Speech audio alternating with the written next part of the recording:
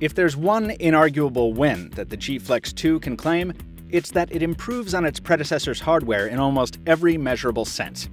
We've already covered much of that in our G Flex 2 review. Now it's time to put the two curvy kin face to face. I'm Michael Fisher with Pocketnow, and this is new G Flex versus old G Flex.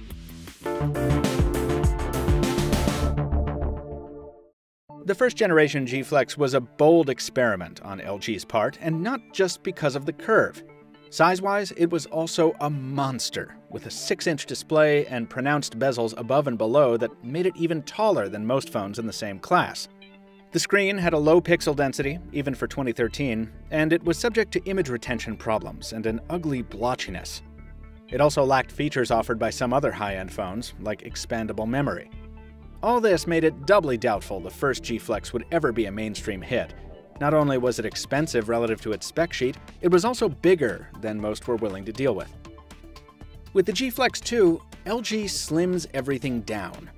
It's smaller in every way, and lighter too.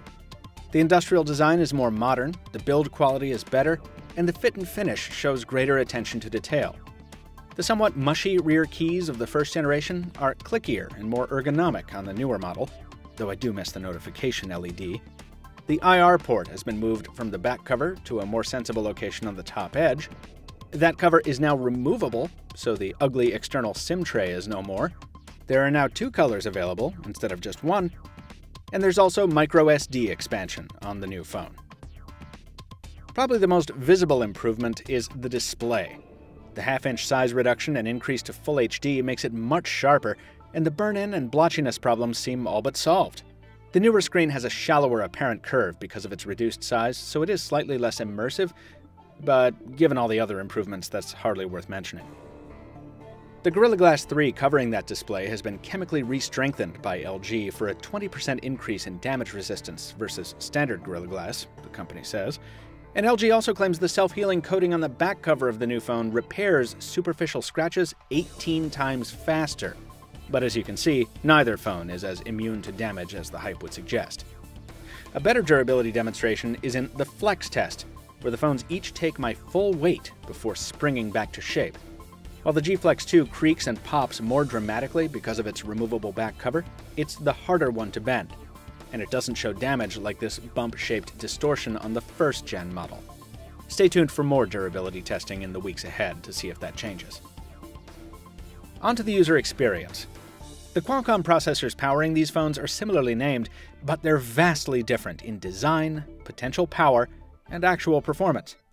By the same token, the software loadout on both phones is the same basic idea, Android with an LG UI added on top, but there's a huge gulf in aesthetics and responsiveness between the original phone's KitKat and the new one's Lollipop.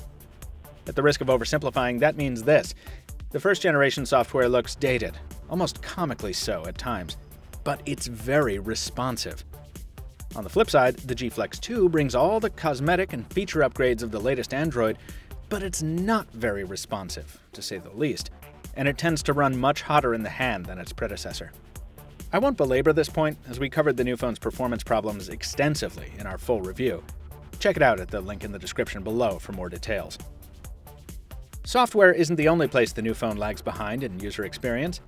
If you're a road warrior who spends a lot of time between charges, the G Flex 2 should not be at the top of your list. Probably thanks to those software and processor issues, I find it sometimes hard to get through a full day with it. Even given moderate use, I've never gotten past 3.5 hours of screen on time. Now, you might make the point that I'm using a South Korean phone in a market it wasn't designed for, and you'd be right. But the same exact thing is true of the first generation Flex, which we've been using for over a year. The older phone routinely delivers up to 6 hours of screen on time per charge. In fact, it's such an endurance champ that we often use it at trade shows for this exact reason. It's a shame that we haven't seen similar staying power on the newer phone. Not yet, anyway. Finally, we come to the cameras. Again, on paper, LG has corrected all the shortcomings of the original Flex's shooter. The new one keeps the resolution at 13 megapixels, but brings optical image stabilization and the laser autofocus of the G3. The biggest improvements to my eye, though, have nothing to do with those changes, but with color reproduction. The G Flex 2 is much more faithful to real-world color. doing away with the too warm tones of the original. The newer phone is also better at picking out details in faraway objects, and all this applies in good lighting whether you're outdoors or in. Ironically, one of the issues I have with the G Flex 2 camera is with focus. In a few shots, the supposedly superior laser-assisted module on the new phone produced a blurrier photo than the older one. That happened in video, too. For all the ballyhoo about the laser, it's obviously not comfortable with a lot of snow around. Thankfully, the optical image stabilization did its job. The Flex 2's picture is much more steady, even in a shivering hand, and you can also shoot in UHD with it as well. The concluding comparison sample, taken in low light indoors, is another point for the older phone. The newer phone brings washed-out color and much more digital noise to the shot, which is a shame. But we can tie up this crazy back-and-forth category with good news for the G Flex 2. Its selfie camera spanks the one in its predecessor, despite being the same 2.1 megapixel resolution, and it's more fun to use, too. Instead of focusing on gimmicks like that sliding lock screen animation on the original Flex, LG has gone for practicality, to some extent, with the new one, building in a handy gesture trigger to help with selfies. Also, reviewing the shot is as easy as bringing the phone down to chest level. No button pressing required.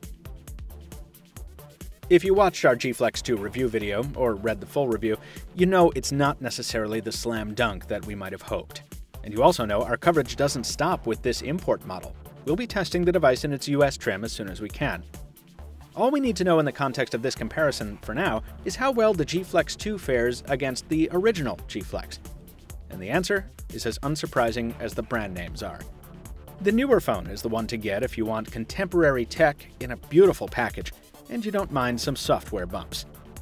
If instead, you want to save some money and you don't mind a huge chassis with a disappointing screen, or you just want a battery that lasts forever, the original G Flex will be the better fit for you.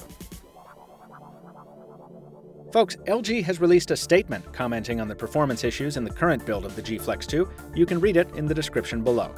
For more on the G Flex 2, our full review is available both here on YouTube and at Pocketnow.com, and stay tuned for our coverage of the US edition coming soon.